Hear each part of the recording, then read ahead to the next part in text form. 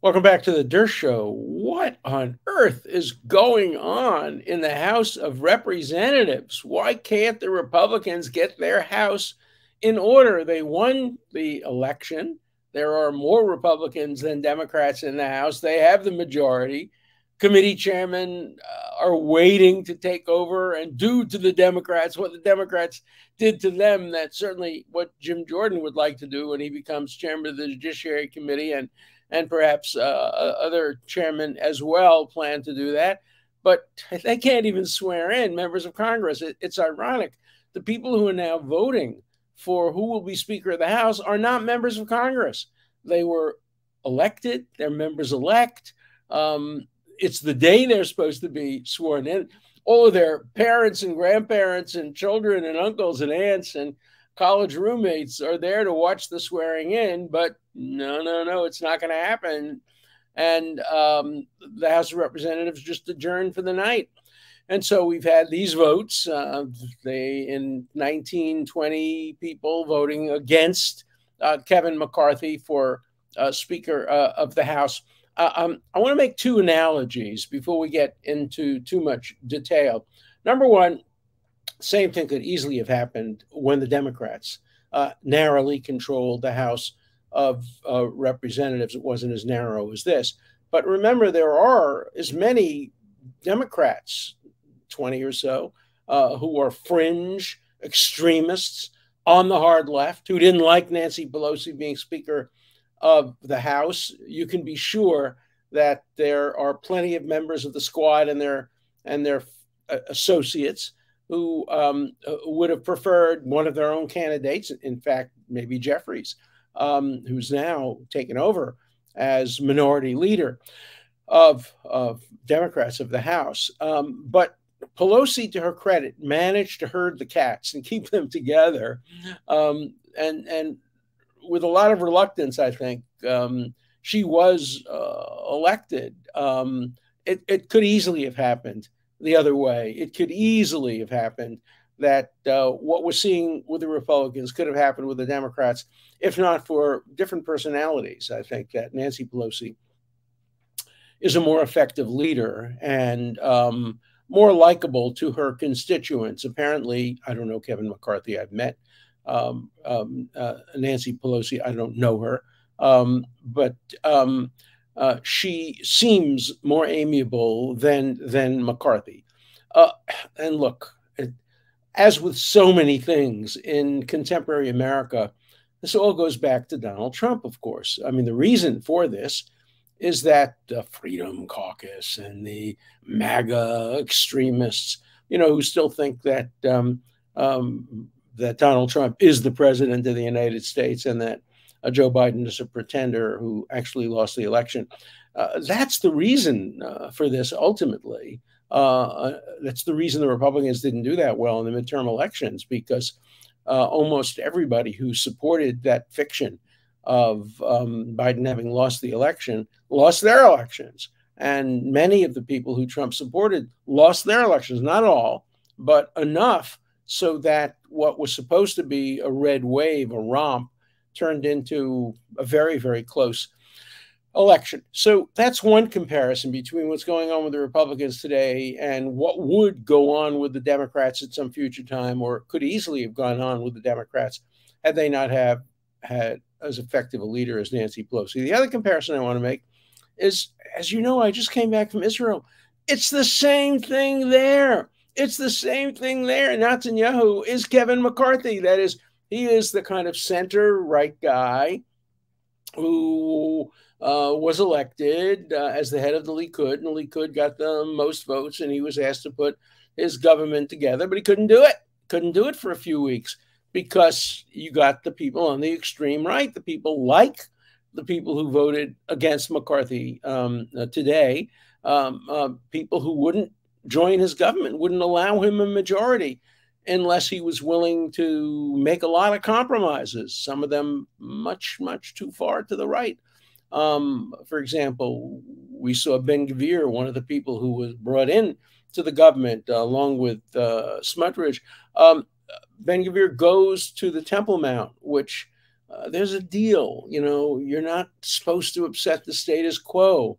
I don't like the deal. I think Jews should be allowed to pray on the Temple Mount. It's where the Bet Hamikdash, the Holy Temple, was for many years, and it's where, you know, a mosque is, the fifth or sixth or seventh or 12th most holy mosque.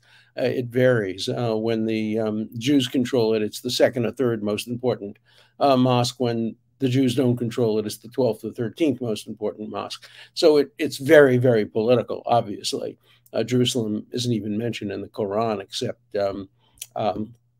by a different name, and as perhaps the place where Muhammad went up to heaven. But Jerusalem was never so holy a city in Islam until the conflict with Israel, the nation state of the Jewish people, arose, and then it became a flashpoint. But in any event, these extreme right wingers are creating problems. Bibi Netanyahu had to cancel a trip now to the Gulf because of tensions that arose as the result of right wingers going to the Temple Mountain and trying to change the status quo. So Bibi Netanyahu managed to do what McCarthy has thus far not been able to do, and that is extend enough of an olive branch and offer enough compromises to get a majority and put together his government, which he's managed to do. McCarthy hasn't done that yet. I don't think he will do it.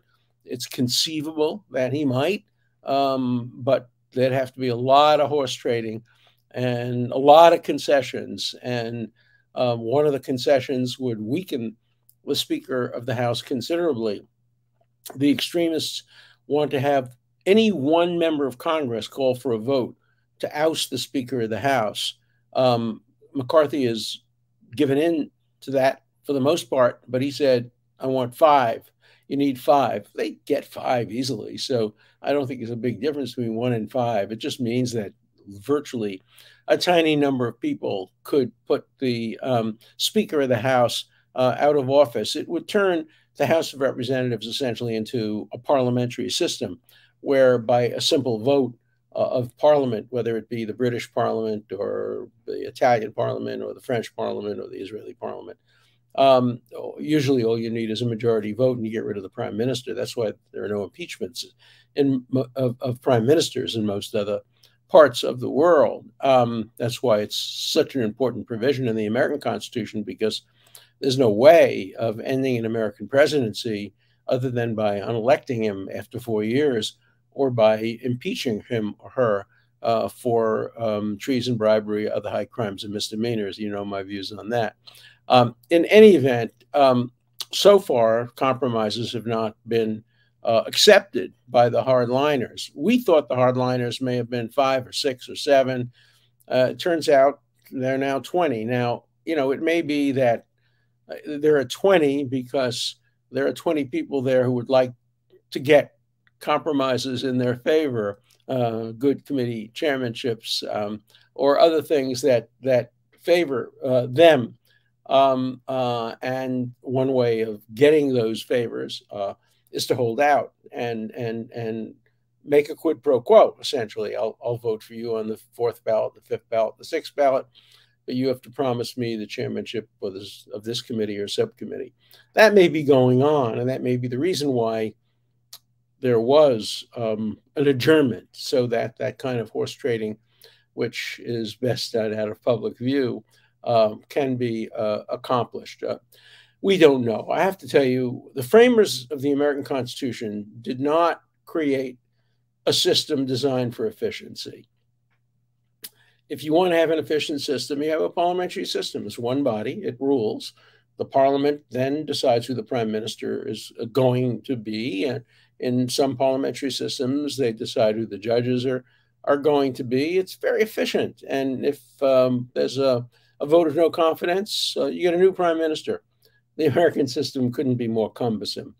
There are basically 4 branches of government. You learn in civics that there are only 3, but there are 4. You know, there's the executive, the president, really 5 when you think about it. There's the president, he's the executive. There's the administrative agencies, which are under technically the president, but they're independent now. Many of them, they make as much law as Congress does. So you have the presidency, You have the administrative agencies, the alphabet agencies, the New Deal agencies, which are now coming under some Supreme Court control. So that's two. Then you have the judiciary is three, although you have the Supreme Court and then you have lower courts as well. And then you have a bicameral legislature, which really means two separate legislatures. You can't get anything done unless both houses agree. So in order to really get anything done, essentially, you need five branches agreeing. And at a time of such enormous division in our country, ideologically, politically, religiously, racially, ethnically, you name it, gender, it's very difficult to get anything done. As I've said before, I think I said it yesterday on the show, if the United States didn't have a constitution and there was a constitutional convention, it would never end. It would make the House of Representatives vote seem like it's a simple vote. We'd never agree on a constitution today. We're much too divided a country, and we're much too divided a people, and too divided a media.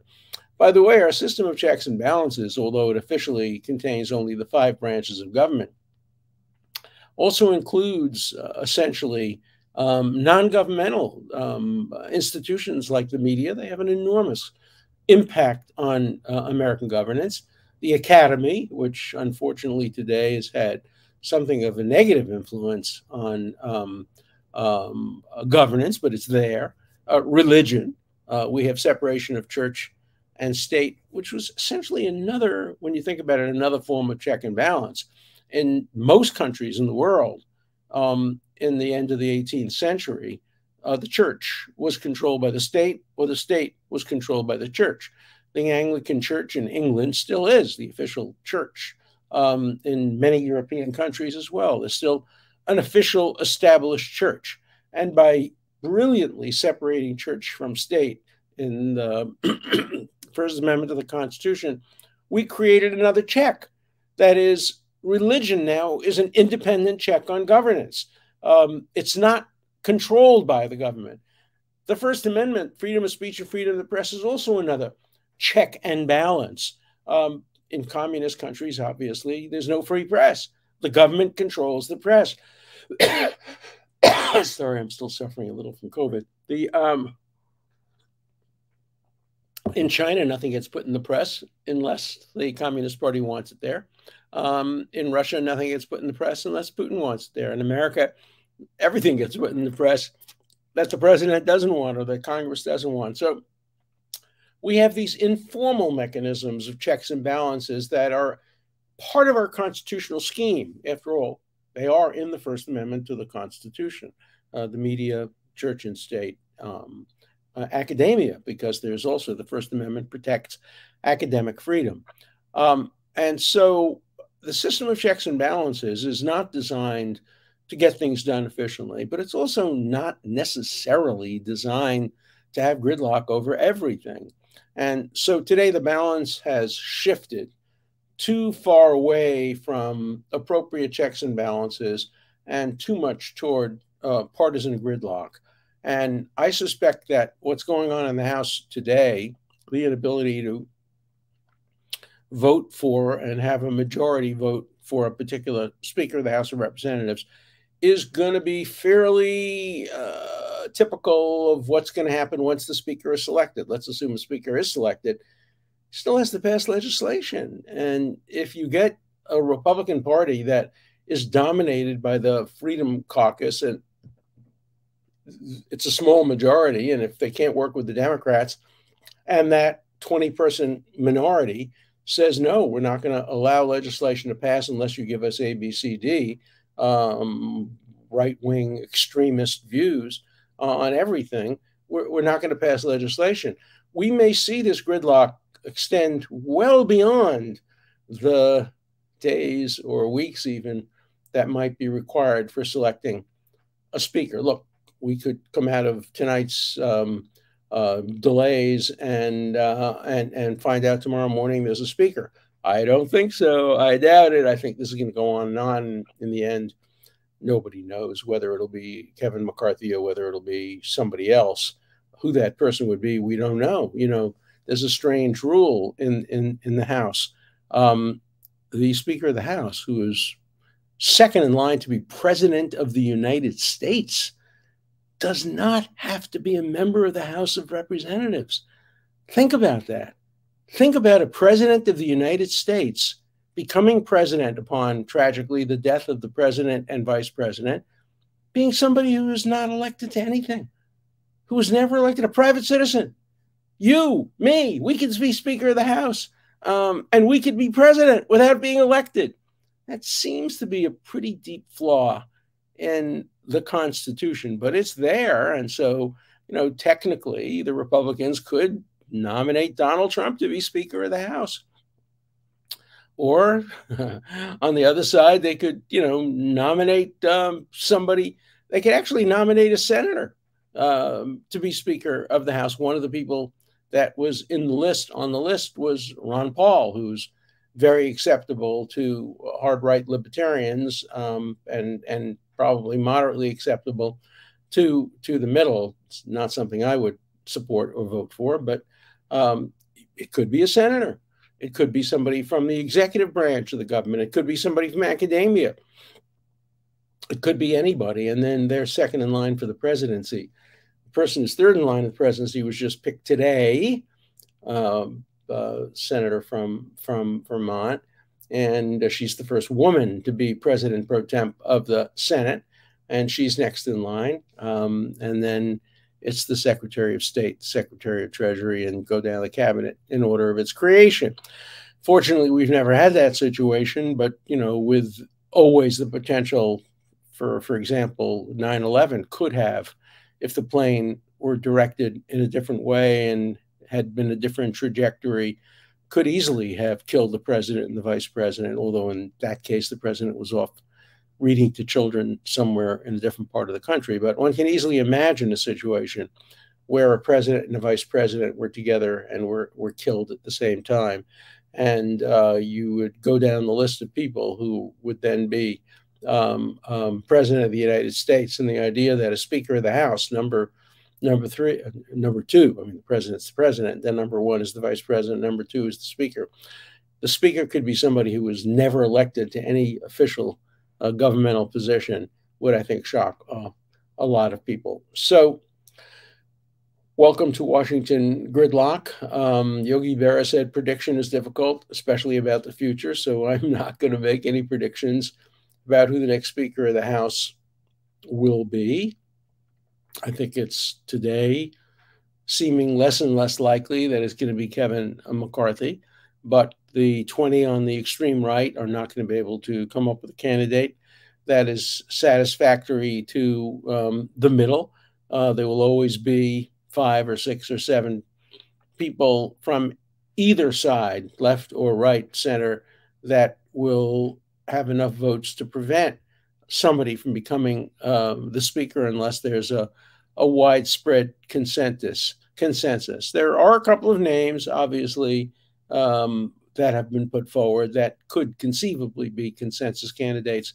Number 2 and 3 people in the House of Representative leadership of the Republican Party could. Now, there are those who speculate, what about Jeffries? He's gotten more votes than McCarthy. Why isn't he Speaker of the House? No, it's not the way it works. You need to get a majority of all the members of the House who are there and voting. And so there are not enough Democrats to create a majority for a Speaker of the House. I mean, if a number of Republicans decided to vote for the Democratic candidate, then Jeffries could be the Speaker. That's not going to happen. And, the other conceivable possibility, if the votes go on and on and on, and people get sick and people get tired and people have other commitments, you may get a vote suddenly where a lot of people are missing. And then if all the Democrats are there could be a majority of those voting for the Speaker to be a Democrat. Again, I don't think that's going to happen, but it's conceivable. So we live in interesting times, as the Chinese curse goes, and we live in divisive times. And again, Donald Trump probably bears responsibility. Some of you may think that's positive, some of you may think it's negative, but I don't think anybody could dispute that the election of Donald Trump and then his failure to win re-election and his claim that he won the election have contributed mightily to the division in this country. Maybe they just revealed divisions that pre-existed, but certainly they were major contributing factors to what we see in the House of Representatives today. So let's see what happens tomorrow. Maybe by tomorrow we'll have a speaker. Don't know. So let's get to some letters. This is a good one. I would think the average life expectancy, remember I talked about why judges were appointed for life, because life expectancy was much lower than it is today. Got a couple of letters purporting to correct me. I'll read one of them. It's typical. I would think the average life expectancy being lower in that era would have more to do with children dying young rather than adults dropping dead in their early 50s. There's a lot of truth to that, but it's a combination of the two. So I went back and, of course, did my research and did some investigation. In the year 1900, if a person reached 15, he was likely, according to the charts that life insurance companies use, he was likely to live to 61. So if you reached 15 in 1900, if you were born in 1900, in 1915, you were likely to live till 1961.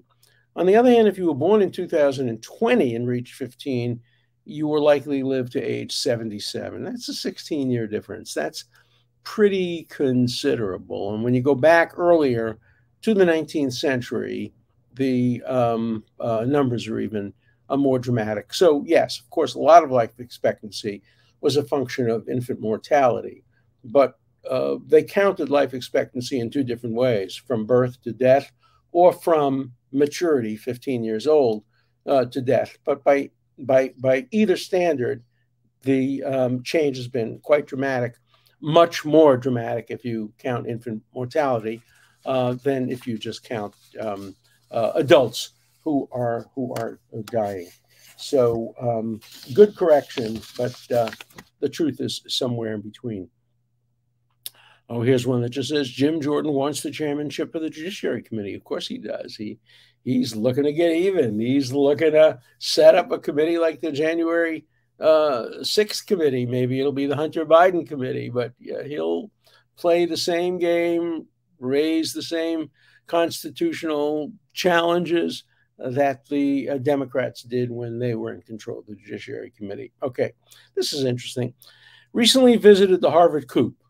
Obviously, I was at Harvard for over 50 years and probably sold, I don't know, hundreds of thousands of books at the Harvard Coop. Maybe that's more, but a lot of books. You know, I've had, after all, a number. I've had a #1 bestseller on the New York Times and 7 other bestsellers. So I recently went to the Harvard Coop. We asked 2 employees where to find Alan Dershowitz's books. One employee said he is persona non grata around here after 50 years because I defended President Trump. I'm persona non grata in a store, the Harvard Coop, that's supposed to cater to everybody. I just said I was a supporter of free speech, and she apologized for a possibly offensive comment. Anyway, the Coop had 3 of your books. 2 copies of 1 volume for a total inventory of 4 books. So obviously the Coop is doing to my books what the Chilmark Library did to my books as well. Bookstores today have enormous amount of control over what people read, and the Harvard Coop apparently doesn't like my views on the Constitution, and so they're not selling my books. They're biting their nose to spite their face because obviously they make money off books, and my books were frequently a bestseller, certainly at the Coop. They used to feature them in the window all the time. And I would have book events at the Coop where I would read from my books. But if you defend President Trump in Cambridge, Massachusetts, you're persona non grata. Okay. Ideally, the Supreme Court would be apolitical, but because it's not, I'd like to see it structured so that there's a balance of political ideology with 4 liberals and 4 conservatives, with the Chief Justice alternating between liberal and conservative every 4 years. Well, that's not the way I want to see it. I don't want to see any liberals or conservatives. I want to see 9 justices who are great jurists, who understand the rule of law. And I couldn't care less whether they were liberal or conservative or libertarian or whatever. What I want to see is justices who obey the Constitution and who understand the rule of law. And over time, over history, there have been liberals, there have been conservatives. Justice Harlan, when he got put on the Supreme Court, stopped voting, which was his right to do, to vote as a justice. But he said he didn't want anything to influence his judicial decisions. Oh, for the days where that were the case. No longer. Okay, you always have to have one little nasty one every day. To their credit, indeed, the Supreme Court of the United States had the wisdom to dismiss the appeal of pedophile murderer Leo Frank. Remember Leo Frank? He was the innocent person who was Jewish in Atlanta, Georgia, who was framed for the murder of a young Southern woman. It was proved conclusively that he was not there and that he was not guilty. And ultimately, the governor commuted his sentence to life imprisonment, and then he was taken out and lynched by a gang of people, including ministers and sheriffs and doctors and prominent people in Marietta, Georgia. And then this letter continues. Even so, justice was upheld by the brave men of Georgia, who went and captured and blindfolded a poor guy, tied him up, and hung him from a tree. The brave men of Georgia who carried out the sentence themselves. Is this an instance of past as prologue? Funny, your pal Greenblatt, I don't know who that is, but it's a Jewish name, took some liberties with the facts of the case while aggressively race baiting. Once a liar, always a liar, kind of like you, Alan, a lying pedo, or pedo, I don't even know how you pronounce it. But that's my hate letter for the day. Get them every day. Sometimes they're a little bit more intelligent. This one was pretty stupid and ahistorical. Okay. Interesting. It's the institution that's important. I was talking about the Supreme Court as an institution, not the drift of its decisions. So simple, the distinction. You don't change an institution unless it's broken. It's like Congress or the presidency. You may not like the laws or executive orders. That doesn't mean you tear it down and remake it. There is the difference of the election of 2 branches, but an independent court is necessary. There's enough democratic influence on the court by president nomination, and then the Senate confirms. I agree with that. I think the Supreme Court of the United States has a lot of democratic input by the method of selection and confirmation, but it ought to be an elite institution that applies the Constitution fairly without partisan favor. I normally agree with you over 90% of the time, despite our different political points of view. However, I find fault in your analysis of the Israeli Supreme Court. The primary problem is that the court has become so left-oriented that it has created a situation where conservatives tend not to even enter the legal profession there. It's just not true. The legal profession is essentially conservative, centrist, conservative. Most of the members of the Knesset from Likud, or many of them, are lawyers. Many of the current people in the right-wing government are lawyers. There are lots and lots of conservative lawyers in Israel. And so I think the Supreme Court of Israel is a very good institution. It's not that it leans left, it's that it leans toward human rights, that it leans toward basic civil liberties and basic equality. You may think of those as left. I think of those as part of the essential rule of law. And I hope that the Supreme Court of Israel, as well as the Supreme Court of the United States, continues to incline itself toward liberty and toward freedom and away from denying people basic rights and basic liberty. Okay, there's another letter about life expectancy, but I've already read that. Professor, I recognize you are a patriot in the most positive sense of the word for the Democratic Party. I'm not a patriot for the Democratic Party. I easily could vote for a Republican Party if it the right circumstances. But if you are certain that after winning the White House and control over both houses of Congress in the 2024 election, the Democrats were going to abolish the filibuster, pack the Supreme Court, and pass laws giving their party unassailable advantages in future elections, would you then consider voting for Republicans? Of course I would. It depends on who the Republican was, but I could easily vote for Mitt Romney. In fact, I regret not having voted for Mitt Romney when he ran against Barack Obama. I think it was a mistake on my part. If I had that vote to take back, I would take it back and vote for Mitt Romney. I also could imagine myself voting for either of the Bushes, depending on who they ran against again.